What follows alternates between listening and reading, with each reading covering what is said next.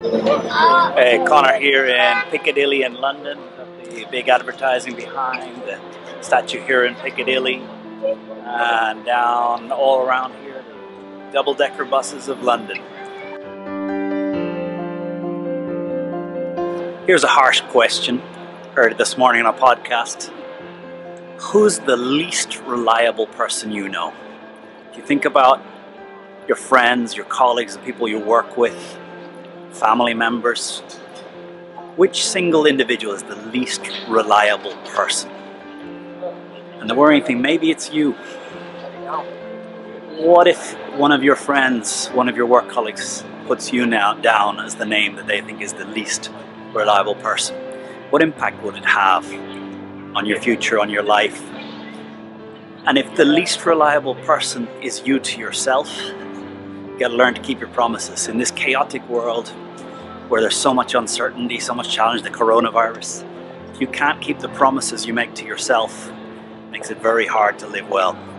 Keep your own promises. Are you on anyone's list as the least reliable person that they know? What impact would that have on your friendship, on your life?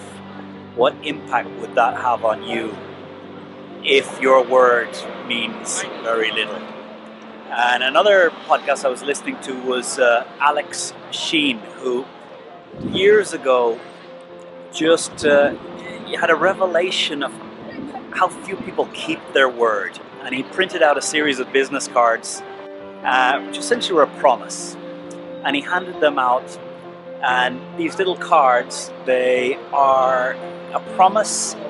You write down your promise, you hand it to somebody else, and you say, when I live to that promise, I will come back and collect that card. But I cannot come back and ask for that card until I've fulfilled the promise that I've written on the card. A friend of mine, Tony, we've met a few times over the last while to talk about friendship, what it is to be a friend, what it is to be someone who others can count on you when they need it. They can call you and ask you and know that you'll say, I will be there, you can count on me. So this question, who's the least reliable person you know?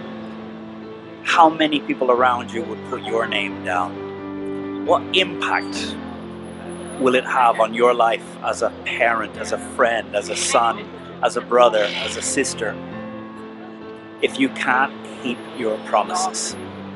And not keep them when they're convenient, but keep them when you give your word. Make sure your word matters. So, who's the least reliable person you know, and how can you work hard to make sure that you are not that person?